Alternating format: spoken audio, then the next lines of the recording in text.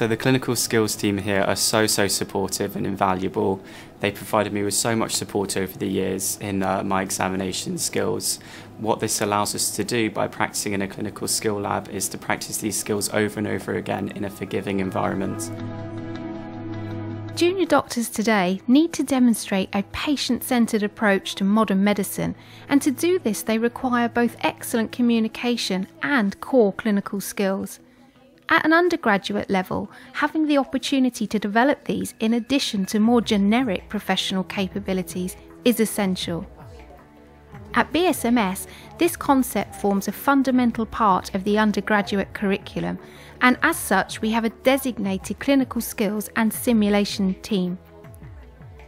The team is made up of 3 senior clinical nurses who have an acute clinical background in addition to being registered teachers who will support your development throughout.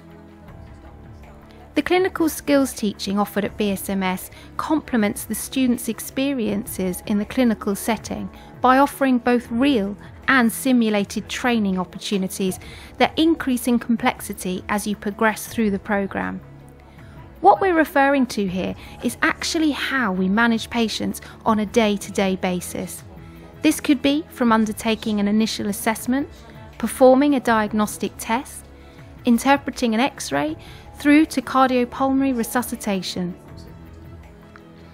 At BSMS, we utilise a number of teaching approaches to help you acquire these clinical skills, and they are introduced very early on in the curriculum.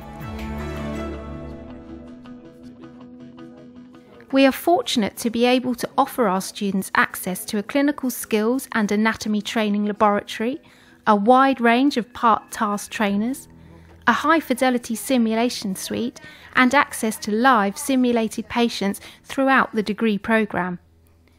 Coming into third year, it's a little bit scary, but working with a team in the clinical skills lab who are super friendly, stress-free, you can learn how to do skills and then practice, and then if you get things wrong, it's easy to get things wrong. You can come back, practice, ask them, email them, contact them directly in person, and you can work to progress and work things out, and I think that makes a huge difference here at BSMS. BSMS is a small and personal medical school which allows us to run small group sessions for both academic and clinical teaching. Each session is facilitated by experienced clinical staff to support your individual learning and development in a controlled and safe environment. That way, we can ensure that all students have an equal opportunity to develop the essential core clinical skills required by junior doctors today, instead of relying solely on patient availability in the clinical environment.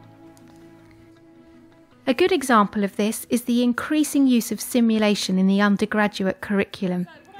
We refer to simulation as a technique rather than a technology to replace or amplify real experiences with guided scenarios that replicate substantial aspects of clinical life. Medical simulations range widely in fidelity and realism, from simple task trainers to mannequins, multimedia computer systems, and standardised patients. Simple task trainers, for example, are extremely useful to teach procedural skills such as venipuncture and administration of an intravenous drug, and allow the students with support to practice in a safe and forgiving setting prior to using these skills in the clinical environment. When I was on in A&E on my placement this year, I was in resus alone with someone who came in with septic shock, and having had training with the Geraldine, Helen and Maria in the clinical skills lab, I was like, okay, no, I can do this. I know to go through the protocol, and I know how to start the management before the other doctor gets here. All of our practical training is done within context, in that the students have a good understanding of how it fits into their curriculum, what resources are available to support their development in practice, and the ways in which this information might be assessed in the future.